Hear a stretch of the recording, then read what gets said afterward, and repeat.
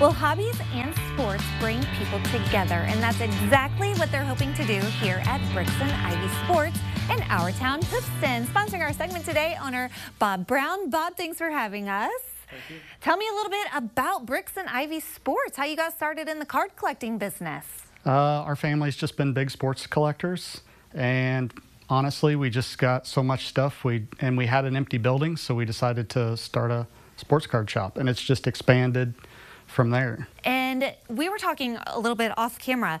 The sports card collecting isn't exactly the same today as it was years ago. How have things changed and evolved? It's more of a gamble, more of a people like to collect and trade and sell, and you know, it's the value that really drives the industry now. So it's driving people to buy just to take the chance of pulling something great. What would be something great that if you opened one of your boxes, you found it, you'd be like, oh my gosh, I just scored big time? So it's the major prospects or rookies.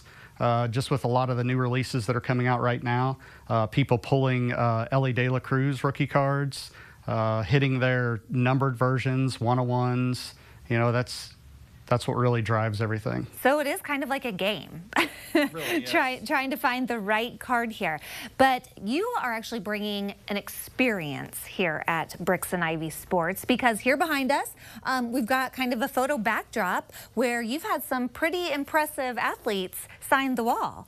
Right. One of the big things we do here is we have player appearances and celebrities.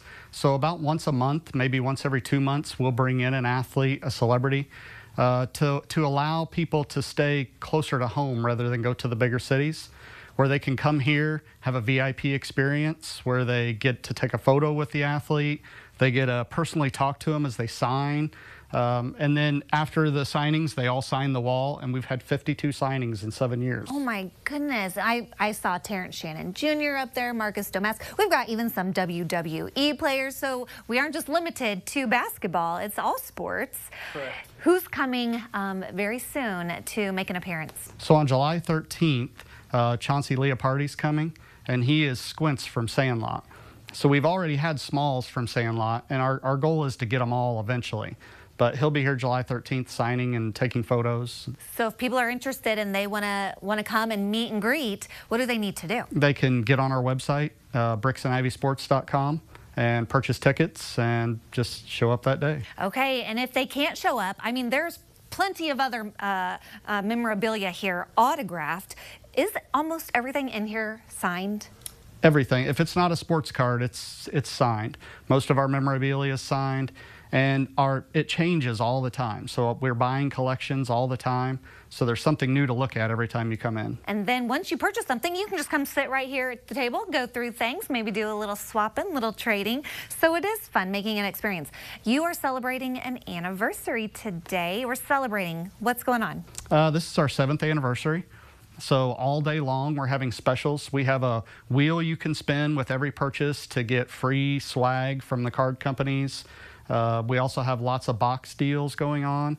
So and a lot of memorabilia deals. And we've actually been running a Facebook sale for the last month, and people will be coming in to pick up their items and buying a lot of sale items while they're here. Well, very good. Well, there's definitely a lot to see, a lot to check out. And if you are into the hobby of collecting sports cards, this is definitely someplace I need to come check out. Thank you so much for having us. Thanks.